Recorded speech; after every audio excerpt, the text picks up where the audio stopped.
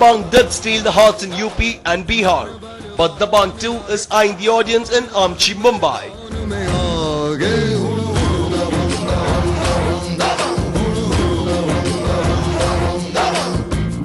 We are not really sure about it, but this is what rumor mills have told us.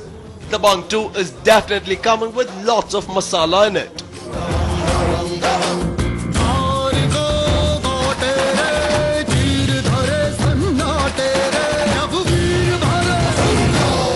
Producer Arbaz Khan is turning director with this film.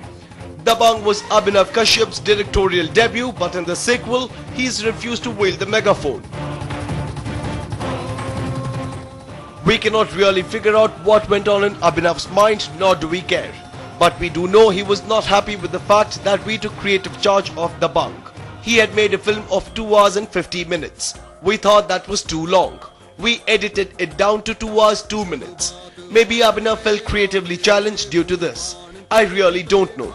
All I know is God has his own plans.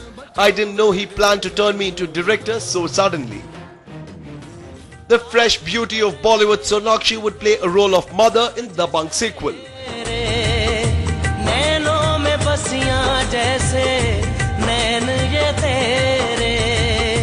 A year ago, the film could either move forward with Rajo and Chulbul Pandey becoming parents or go into flashback mode.